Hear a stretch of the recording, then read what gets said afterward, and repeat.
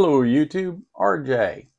Hey, when I left you last, we were working on trying to figure out what in tarnation was going on with this Colpitts oscillator that I had the very strange issue with. We were trying to test this Colpitts and a Franklin against each other for stability, but this Colpitts just wouldn't behave itself. It would run for about 16 minutes and it would slowly lose amplitude until it just fell off to the point that the frequency counter or nothing could even detect it.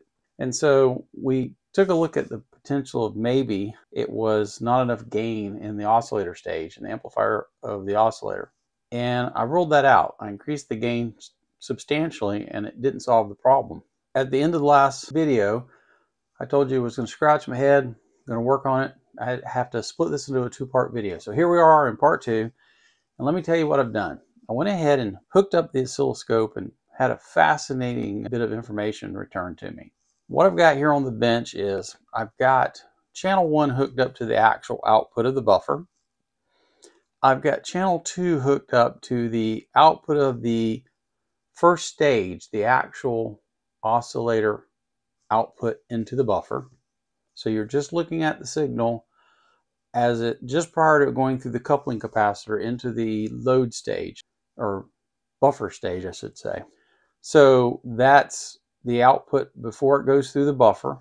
So we've got the channel 1, the yellow trace of the oscilloscope will be the actual output of the whole system after the buffer. Channel 2, the cyan, will be just the amplifier oscillator stage itself's output into the buffer.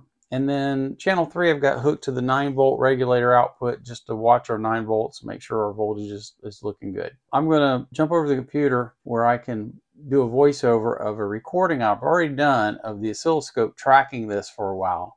And I'll speed it up and I'll show you the interesting outcome that I found. Okay, let's take a review of what we're looking at here on the screen.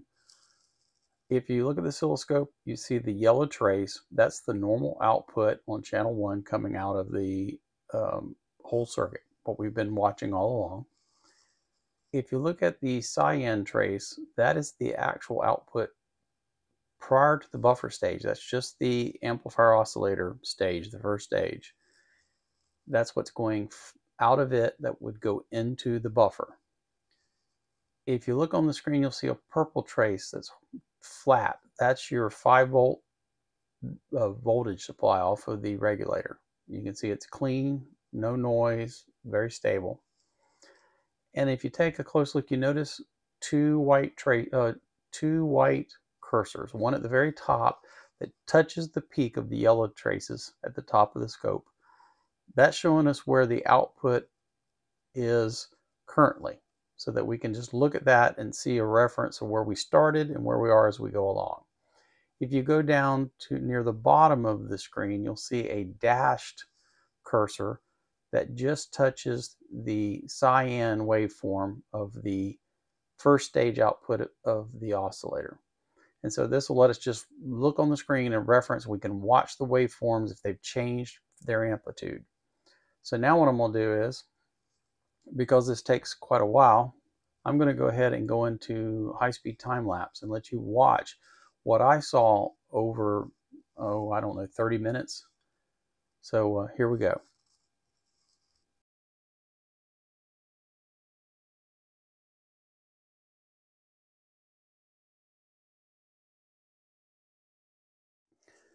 Okay, did you pick up on that? What was strange about it? Well, just in case you didn't, the output from the first stage, our oscillator itself into the buffer stage, did not move at all during any of that. We saw what we've been seeing, where the output of the complete circuit is dropping off in amplitude. But the output from the first stage into the buffer stage never changed. The 9 volts never wavered. That's kind of odd. Think of it this way. You've got a buffer stage, low gain amplifier, not designed to amplify a lot, just there to deal with impedance and keep from loading the first stage down, getting the same signal the whole time, but it's dropping off. Why would that happen? The voltage isn't going down. So I say, maybe I need to check and make sure the 12-volt supply isn't dropping off. I'm feeding it from the lab supply. No reason it would, but let me do that real quick. Let me run a test where I look and see if the 12 volt, because if we look, let me pull the schematic up, show you schematic. If you look at the second stage, notice it's not fed through the 9-volt regulator. It's fed through the 12 volt that's feeding the 9-volt regulator. So my power supply is regulating that. Let me verify the power is not changing on the 12 volts real quick. Then from there, we can go on to what it might be. I'm starting to wonder if I've got a bad transistor. Maybe the JFET is bad on the buffer stage. But you would not expect the buffer stage to change output if the input to it is not changing. The biasing, the resistors aren't changing. What would be changing that would cause that other than maybe a transistor that's got a problem? Let me check the 12 volt, come back and let you know what I found there, and we'll go from there. Okay, same setup we had last time, except now the purple trace is the 10 volt input off my main power supply feeding the circuit, not the 5 volt after the 5 volt regulator. So I'm going to kick it in high speed and let's see if that voltage drops any.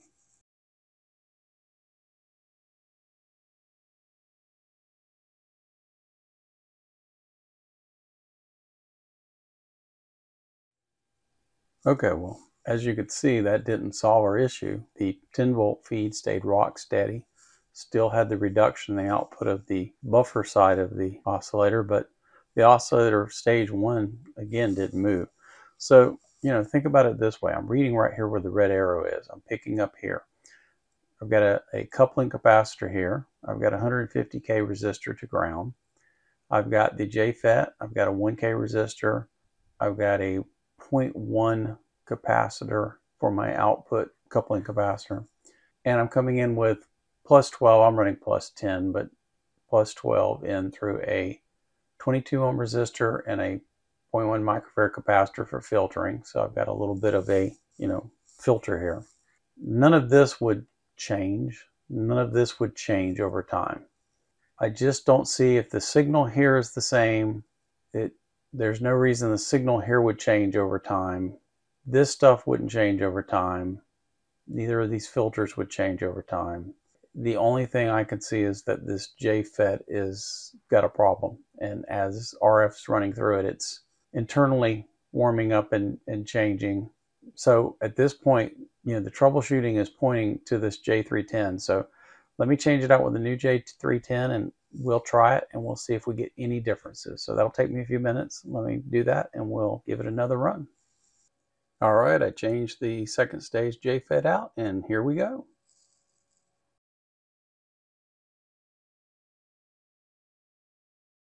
Well, obviously that was the issue. We had a bad JFET. That was a brand new JFET from Mauser. So, the old adage, just because it's new doesn't mean it's good. What can I say? Put the new JFET in, works perfect. No other changes needed. We're ready to let this thing cool down, get to room temperature, may even wait till in the morning, pop it in the test cell, run it for 2 hours and find out how stable this thing is. And then we can compare that to the information we've picked up on the others. Now, some of you may be wondering why I chose the title of Never Trust Schematics for this series of videos. And it was because when I ran into problems in the first video with this, it brought to mind something I wanted to mention. That is, never trust schematics. What do I mean by that? Well, it's happened to me. I know it's happened to lots of people. And it can be an issue that stops people from the hobby. And that is, you pick a schematic out of a magazine or out of a book and you build it and you can't get it working. And so you assume it's just you, but I want you to know it's not. It's happened to me so many times I can't count. And people I know that are in the hobby of electronics, they've run into the same thing. I've even heard designers who put articles, designed a circuit and wrote an article and had it put into a magazine talking about the issues they've run into. Part of what they say is sometimes there's transposition issues with what they send the magazine and what they put in, and things get messed up, and so the translation doesn't come out exactly the way the person that designed the circuit intended it to be. That can be a problem. Sometimes it's just the wrong version of the circuit. They think they submitted the finished version of the circuit, but they actually sent a schematic of the circuit before they got it working well. Other things is sometimes people build a circuit, do a schematic of it, and don't realize that part of their circuitry is very sensitive to a value. And so, we all know that if you buy a 5% resistor, you've got a range it can operate in. And if they happen to get a resistor on one side and you happen to have a resistor on the other side, one resistor could cause you a problem. The reason I'm bringing this up is I want you to know, if you're in this hobby or you're getting into this hobby, understand that it's not you if you build a circuit that doesn't work. It's where, if you go over and you don't find a mistake, it could be you, but if you're really sure you've got everything right, it might not be you. And I kind of started thinking maybe there was an issue with this circuit. Now, this circuit came out of experimental methods for radio frequency designs, and that's a very well vetted book by some really good guys that wrote it. So I kind of expected this to be a good circuit, and it appears to be a good circuit. It's just we happen to be unlucky enough to get one bad part. But anyway, you got to see how I went through trying to troubleshoot and figure out what was going on. Very quickly with this oscilloscope, after assuming it was a gain issue, which is common with oscillators, once I put the oscilloscope on there and started looking at the different stages, we quickly could eliminate the first stage and move into the second stage. And there's not much to that second stage, as you saw. It's pretty straightforward. Very little there. So, we kind of quickly could zoom in on the active part. So anyway, let me go ahead, let this cool down, get it set up to run the test again. I'll run the test, let you watch it time-lapsed, and then I'll throw that data into our spreadsheet and we'll take a look. Now, in the meanwhile, I went ahead and ran the Franklin.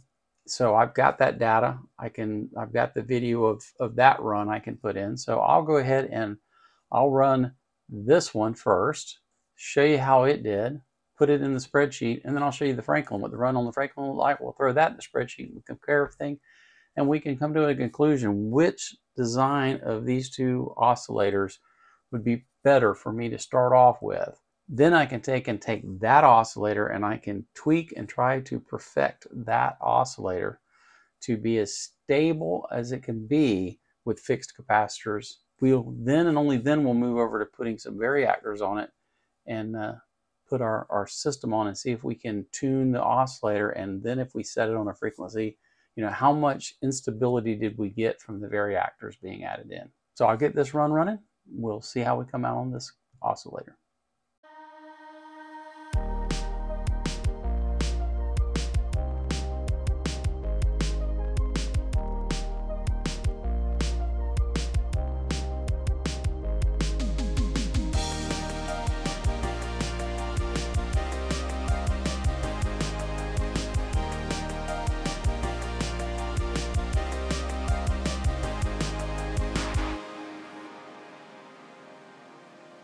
Well, with those two runs completed, we've got all the data we need to compare these two oscillators. So let's jump on Excel now and take a look at how they turned out.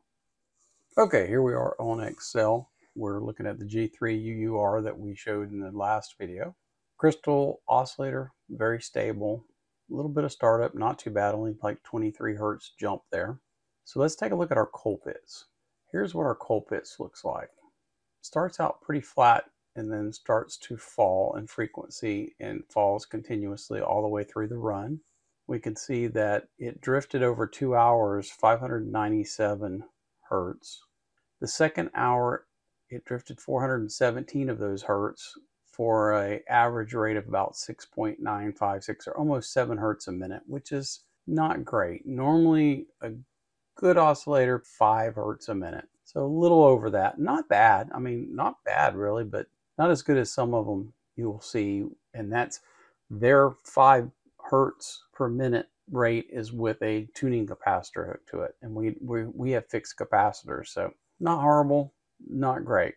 Let's look at the Franklin. Well, first thing we notice is the Franklin kind of climbs a little bit on us here and then starts downwards. So it's not quite as stable at startup. So let's take a look at the numbers though. Drifted over 2 hours, 281 Hertz, so quite a bit less. The second hour drift was 186 Hertz, and the second hour rate was 3.1037333. I should have rounded that off probably, but one thing to note is that the Colpitts saw 0.3 C for temperature change. The Franklin saw 0.4, so saw a little bit more temperature change in the chamber. That's not bad.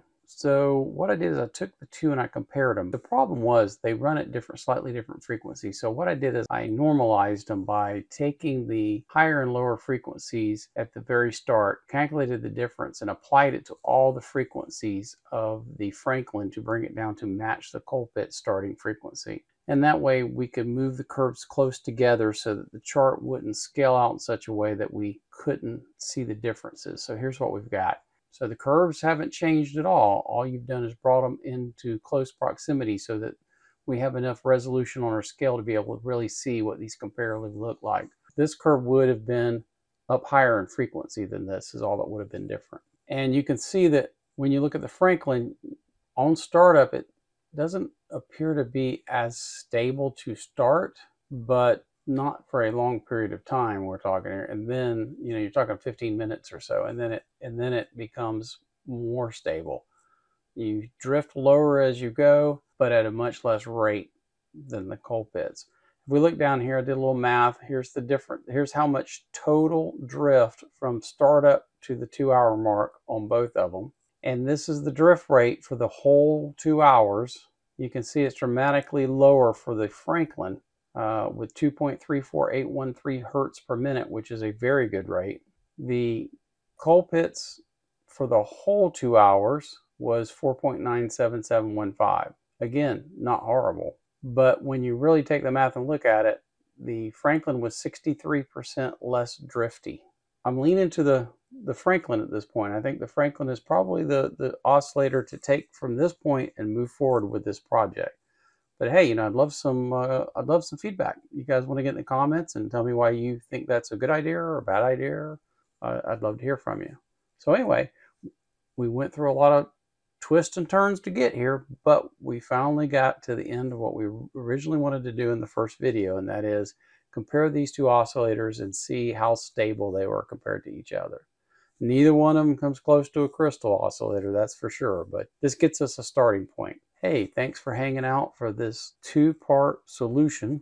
And hey, if you haven't subscribed, do me a favor, hit the subscribe button. And if you like the video, slam that like. Hope to see you in the next video.